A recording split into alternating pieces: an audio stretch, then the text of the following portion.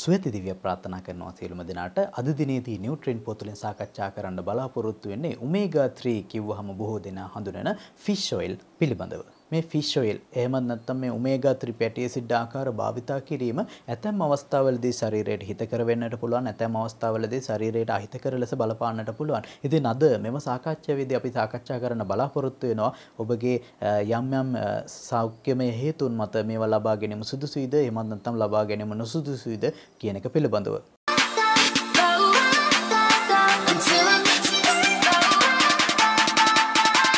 Fish oil මේවායේ බහුල වශයෙන් අන්තර්ගත වෙන්නේ ඔමේගා 3 පැටි ඇසිඩ්. මෙම ඔමේගා 3 පැටි ඇසිඩ් වලට අමතරව මෙහි විටමින් A සහ D බහුල වශයෙන් අන්තර්ගත වෙලා තියෙනවා. අපි නියුට්‍රින් පොතුලින් සාකච්ඡා කරන්න බලාපොරොත්තු වෙනවා ඇත්ත වශයෙන්ම මේ ෆිෂ් ඔයිල් එකක් ලබා ගැනීමෙන් හෙල්ත් බෙනිෆිට්ස් තියෙනවද? එහෙම නැත්නම් අපේ දේහයට අවශ්‍යගත වූ තත්ත්ව ඇති කරනවද? වාස්සහගත වූ තත්ත්ව ඇති කරනවද? ඒ වගේම මෙම ෆිෂ් ඔයිල් එකක් ලබාගත යුතු අවස්ථා මොනවද? ඒ වගේම ෆිෂ් ඔයිල් එකක් ලබාගත නොයුතු අවස්ථා මොනවද කියන එක පිළිබඳව. ඔබ මේ වන විටත් ෆිෂ් ඔයිල් නිරන්තරයෙන් භාවිතා කරන පුද්ගලයෙක් වෙන්න පුළුවන්. එහෙමත් නැත්නම් මේ වන විටත් ඔබ ෆිෂ් ඔයිල් භාවිතා කරන්නේ නැති පුද්ගලයෙක් වෙන්නට පුළුවන්. ඉතින් ඔබගේ ශරීර සෞඛ්‍යයට ගැළපෙන පරිදි මෙම ෆිෂ් ඔයිල් එකක් භාවිතා කිරීම සුදුසුයිද?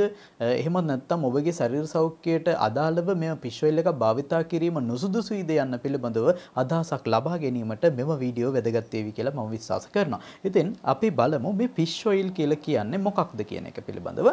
මේ ෆිෂ් ඔයිල් කියලා කියන්නේ වශයෙන්ම මේ මාළුන්ගේ අන්තර්ගත වන තෙල් විශේෂයක්. අපි මේ ෆිෂ් ඔයිල් ලබා ගැනීමට හැකියාවක් ලැබෙනවා මාළු ආහාරයට ගැනීම තුළින්. ඒ වගේම තමයි ඇතැම් ශාකමය ආහාර ද්‍රව්‍ය තුළිනුත් අපිට මේ ෆිෂ් ඔයිල් ලබා ගැනීමට හැකියාවක් පවතිනවා. ඇත්ත වශයෙන්ම මේ ෆිෂ් ඔයිල් කියලා කියන්නේ ඔමේගා 3 පැටි ඇසිඩ් අන්තර්ගත වන සංඝටක. ෆිෂ් ඔයිල් අන්තර්ගත වන ආහාර හැටියට අපිට හඳුනා ගන්නට පුළුවන් වෙනවා. අපි ඉස්සර සඳහන් කළා වගේම මාළු වර්ග මොනවද කියලා අපි සඳහන් කරොත් එහෙම මෝර මාළු, තලපත් මාළු, හුරුල්ලා, සාඩින්, සැමන්, මැකරල් වගේ මාළු විශේෂවල බහුල වශයෙන්ම මේ ෆිෂ් ඔයිල් එක අන්තර්ගත වෙලා තියෙනවා. ඒ වගේම නට්ස් වර්ගවල බහුල වශයෙන් කැෂූ නට්, ආමන්ඩ්, පිස්ටාචි, චියා සීඩ්ස්, වෝල්නට්ස් වගේ නට්ස් වර්ගවලත් ෆ්ලැක්සීඩ් ඔයිල් වලත් මේ ඔමේගා 3 පැටි ඇසිඩ් බහුල වශයෙන්ම අන්තර්ගත වෙලා තියෙනවා. ඔමේගා 3 පැටි ඇසිඩ් පිළිබඳව සාකච්ඡා කරද්දී බොහෝ දෙනෙක් අසන ප්‍රශ්නයක් තමයි මේ කුමක්ද EPA DHA කියලා කියන්නේ. EPA කියලා කියන්නේ ඒකෝසා පෙන්ටනොයික් ඇසිඩ් කියන පැටි ඇසිඩ් ආකාරය, DHA කියලා කියන්නේ ඩුකෝසා හෙක්සනොයිඩ් කියන පැටි ඇසිඩ් ආකාරය. ඉතින් අපි මුලින්ම බලමු මේ EPA කියන්නේ මොකක්ද කියන එක පිළිබඳව. මේ EPA ඒකෝසා පෙන්ටනොයික් ඇසිඩ් කියන පැටි ඇසිඩ් ආකාරයේ දේහය තුළ පැවතීම නිසා අපට හැකියාවක් ලැබෙනවා අපගේ රුධිර කැටි ගැස්වීමේ කාර්යභාරය නිසි ආකාරයෙන් සිදු කරන්න. ඉතින් රුධිර කැටි ගැස්වීම සඳහා අවශ්‍ය වන සංඝටක නිර්මාණය කිරීමේදී EPA කියන පැටි ඇසිඩ් ආකාරය වැදගත් වෙන බව හඳුනාගෙන තියෙනවා. EPA පැවතීම නිසා ඉන්ෆ්ලමේෂන් එහෙම නැත්නම් ප්‍රදාහක ප්‍රතිචාර ඇති කිරීමේ ක්‍රියාකාරීත්වය නිසි ලෙස සිදුවන බව හඳුනාගෙන තියෙනවා. ඉතින් මේ ඉන්ෆ්ලමේෂන් කියලා කියන්නේ ඇත්ත වශයෙන්ම අපේ දේහයට යම්කිසි ආගන්තුක සෛල ඇතුල් වීමත් නැත්නම් අපගේ සෛලවලට ඩැමේජ් වීමක් සිදුවන විට එය නවතා දැමීම සඳහා අපේ දේහයේ ඒ ක්‍රියාත්මක වන ආරක්ෂාකාරී කෘත්‍ය. මෙහිදී ආසාදන තත්ත්වයක් ඇති වුණ ස්ථානයේ ඉදිමීමකට ලක්වීම, උෂ්ණත්වය ඉහළ යාම, ඒ වගේම රතු වීම වැනි තත්ත්ව ඇති කිරීමේ හැකියාව පවතිනවා. ඉතින් මෙවැනි තත්ත්ව ඇතිවීම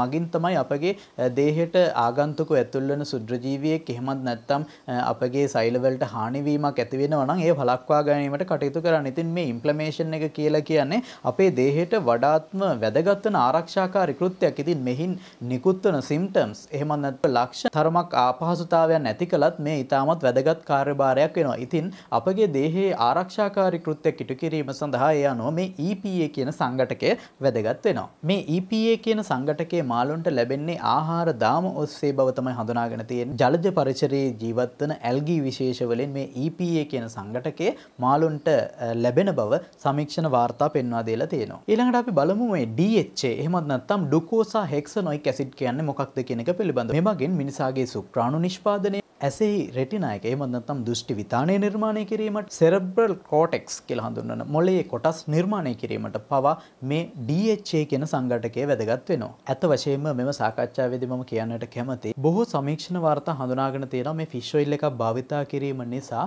මල්ටිපල් ස්ක්ලෙරෝසිස් කියලා හඳුන්වන තත් එහෙමත් නැත්නම් මධ්‍ය ස්නායු පද්ධතියේ මොළය, සුසුම්නාව, ඔප්ටිකල් නර්ව් එහෙමත් නැත්නම් දෘෂ්ටි ස්නායුව ආශ්‍රිත ලෙඩ රෝග ඇතිවීම වළක්වා ගැනීම සඳහා මේ ඔමේගා 3 fatty acid භාවිතා කිරීම වඩාත් යෝග්‍ය වෙන බව සමීක්ෂණ වාර්තා පෙන්වා දීලා තියෙනවා. පුරුෂ පාර්ශවයට බලපාන තත්ත්වයක් තමයි මේ prostate cancer. එහෙම නැත්නම් පුරස්ති ග්‍රන්ථිය ආශ්‍රිතව ඇතිවන පිළිකාමය තත්ත්වය. ඉතින් එවැනි තත්ත්ව අවම කිරීම සඳහා මෙම fish oil භාවිතා කිරීම වඩාත් යෝග්‍ය වෙන බව සමීක්ෂණ වාර්තා හඳුනාගෙන තියෙනවා. Journal of National Cancer Institute කියන සංග්‍රහයේ අපිට හඳුනා ගන්නට තියෙනවා මේ prostate gland එක ආශ්‍රිතව ඇතිවන cancer. එහෙම නැත්නම් පුරස්ත ග්‍රන්ථිය ආශ්‍රිතව ඇතිවන පිළිකාමය තත්ත්ව අවම කිරීම සඳහා මේ fish oil භාවිතා කිරීම සුදුසු වන බව. ඒ වගේම මේ කාන්තා පාර්ශවයේ postpartum depression කියන තත්ත්වය දරු ප්‍රසූතියකින් අනතුරුව ඇතිවන මානසික අවපීඩන තත්ත්ව අවම කිරීම සඳහා මේ fish oil භාවිතා කිරීම යෝග්‍ය වන බව සමීක්ෂණ වාර්තා හඳුනාගෙන තිබෙනවා.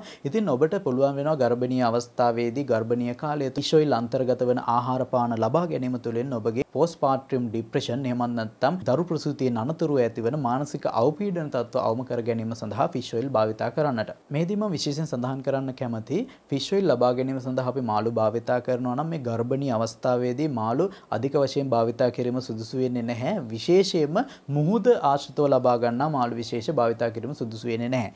ඒට ප්‍රධානතම හේතුව තමයි මේ මුහුද ආශ්‍රිතව පවතින ජීවීන්ගේ ආහාර දාම ඔස්සේ බැරලෝහයේ ක්‍රැස්වීම. ඉතින් එම නිසා බැරලෝහ දේහගත වීම අවම කිරීම සඳහා ගර්භණීය කාන්තාවකට අපි සාමාන්‍ය රෙකමන්ඩ් කරන්නේ සතියකට දෙවතාවක් පමණ මේ මුහුදු ආශ්‍රිත නිෂ්පාදන ලබා ගැනීම සුදුසු වන බව. ගර්භණී අවස්ථාවේදී ඔබ ලබා ගත යුතු ආහාර පිළිබඳව අපි වෙන වීඩියෝවක සාකච්ඡා කර තිබෙනවා. ඔබ එම වීඩියෝ නැරඹුවේ නැත්නම් ඔබට ඉහළ පවතින ලින්ක් එක භාවිතා කරමින් ඔබට එම වීඩියෝ නැවතත් නැරඹීමේ හැකියාවක් පවතිනවා. ඒ වගේම සමීක්ෂණ වාර්තා හඳුනාගෙන තිබෙනවා මේ තරුණ පුද්ගලයන්ගේ හැසිරීමේ දුර්වලතා එහෙමත් නැත්නම් අවධානයෙන් සිටීමේ දුර්වලතා මගහරවා ගැනීම සඳහා fish oil භාවිතා කිරීමේ හැකියාවක් පවතින බව. සමීක්ෂණ වාර්තා පෙන්වා දෙන ආකාරයට EPA DHA ග්‍රෑම් 8-16 අතර ප්‍රමාණයක් ලබා ගැනීම තුළින් තරුණ පුද්ගලයන්ගේ හැසිරීමේ ගැටලු සහ අවධානයේ දුර්වලතාවයන් මගහරවා ගැනීමට හැකිවන බව හඳුනාගෙන තියෙනවා. ඒ වගේම වැඩිහිටි පුද්ගලයන්ගේ මෙමරි ලොස් එක එහෙම නැත්නම් මතකයේ අවභාවයට පත්වීම අවම කර ගැනීමෙන් හොඳ මතක ශක්තියක් පවත්වාගෙන යාම සඳහා මේ fish oil භාවිතා කිරීම වැදගත් වන බව නූතන සමීක්ෂණ වාර්තා හඳුනාගෙන තියෙනවා. ප්‍රධාන වශයෙන්ම මේ fish oil භාවිතා කිරීම තුළින් heart and cardiovascular health එක නිවැරදි ආකාරයෙන් පවත්වා ගැනීමට හැකියාවක් ලැබෙනවා. ඒ අනුව ඔබගේ හෘදයේ ක්‍රියාකාරීත්වයන් නිසි ලෙස පවත්වා ගැනීමෙන් රුධිර වාහිනිය අභ්‍යන්තරයේ ක්‍රියාකාරීත්වයන් නිසි ලෙස පවත්වා ගැනීමෙන් ඔබගේ heart attack risk එක අඩු කිරීමට එහෙම නැත්නම් හෘද රෝග ඇතිවීම අවම කිරීමට මේ fish oil භාවිතා කළ හැකි වන බව සමීක්ෂණ වාර්තා පෙන්වා දීලා තියෙනවා. ඒ වගේම රුධිර வாහිනී අවහිරතා මගහැරීම සඳහා ස්ටෙන්ට් භාවිතා කර ඇති රෝගී පුද්ගලයන්ට මේ fish oil භාවිතා කිරීම තුළින් heart attack risk එක අවම කරන බව සමීක්ෂණ වාර්තා පෙන්වා දීලා තියෙනවා. දිනකට අවශ්‍ය පරිදි DHA ලබා ගැනීම තුළින් වයස්ගත වීමේදී ඇතිවන ඇස්පෙනීමේ දුර්වලතා අවම කර ගැනීමේ හැකියාවක් පවතිනවා. ඒ අනුව ඔබ දෛනිකව අවශ්‍ය වෙන DHA ප්‍රමාණය නිසි ලෙස ලබා ගැනීම තුළින් ඔබගේ ඇස්පෙනීමේ දුර්වලතාවයක් ඇතිවීම අවම කර ගැනීමට හැකියාවක් පවතිනවා. මම මේ සාකච්ඡාවේ වඩාත් විශේෂ වූ මාතෘකාවට යොමු වන්නට කැමතියි. මේ සාකච්ඡාවේදී අපි විශේෂයෙන් බලන්නට ඕනේ මේ fish oil භාවිතා කිරීමේ භයානක තත්ත්ව මොනවද කියන එක පිළිබඳව. මේ fish oil භාවිතා කිරීම නුසුදුසු වන අවස්ථා මොනවද කියන එක පිළිබඳව. මාළු එහෙමත් නැත්නම් fish කියලා කියන්නේ major allergen වලින් එහෙමත් නැත්නම් අපේ ආසාත්මික ප්‍රතික්‍රියා ඇති කරන ආහාර වලින් ප්‍රධාන එකක්.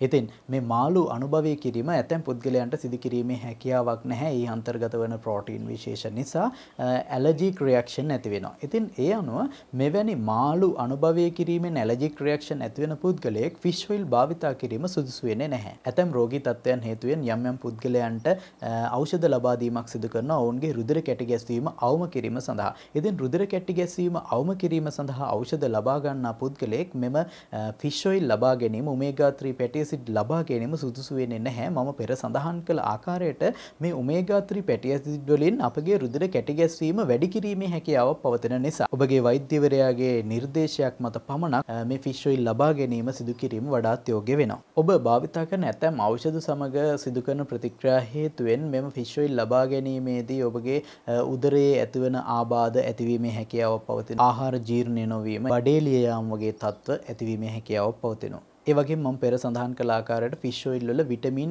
A සහ D බහුල වශයෙන් අන්තර්ගත වෙනවා.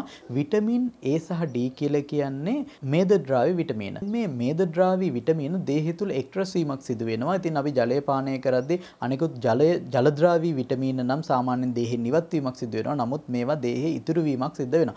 අධික වශයෙන් vitamin A, D, K, E යන මේදද්‍රාවී විටමින ලබා ගැනීම තුළින් ටොක්සික් වෙන්න පුළුවන්. අපේ දේහයට හානි වෙන්න පුළුවන්. අවසාන ප්‍රතිඵලය හැටියට මිය යාමේ අවදානමක් පවා තියෙනවා. ඉතින් එම නිසා මේ විටමින් A සහ D බහුල වශයෙන් අන්තර්ගත වන ෆිෂ් ඔයිල් ලබා ගැනීමේදී ඔබ අනිවාර්යයෙන්ම ඔබගේ වෛද්‍යවරයා හෝ පෝෂණ වේදිකා සමග සම්බන්ධ වී ඔබගේ උපදෙස් ලබා ගැනීමෙන් අනතුරුව ඔබට ෆිෂ් ඔයිල් භාවිතා කිරීමේ හැකියාවක් පවතිනවා. විශේෂයෙන් මම මෙහිදී සඳහන් කරන්න ඔබ ආහාර වලින් ලබා ගන්නා ෆිෂ් ඔයිල් පිළිබඳව නෙමෙයි ඔබ පිටතින් ලබා ගන්නා සප්ලිමන්ට් එකක් හැටියට ලබා ගන්නා ෆිෂ් ඔයිල් පිළිබඳව සප්ලිමන්ට් එකක් හැටියට ෆිෂ් ඔයිල් ලබා ගන්නවා නම් ඔබගේ වෛද්‍යවරයාගේ හෝ පෝෂණ වේදිකාගේ අනුමැතිය ඇතිව තමයි ඔබ ඒ දේ කළ යුත්තේ. ඔබ භාවිතා කරන ආහාර වලින් ෆිෂ් ඔයිල් වැඩි වශයෙන් ලබා ගැනීම ඔබගේ ශරීර සෞඛ්‍යයට වඩාත් යෝග්‍ය වන බව තමයි හඳුනාගෙන තියෙන්නේ.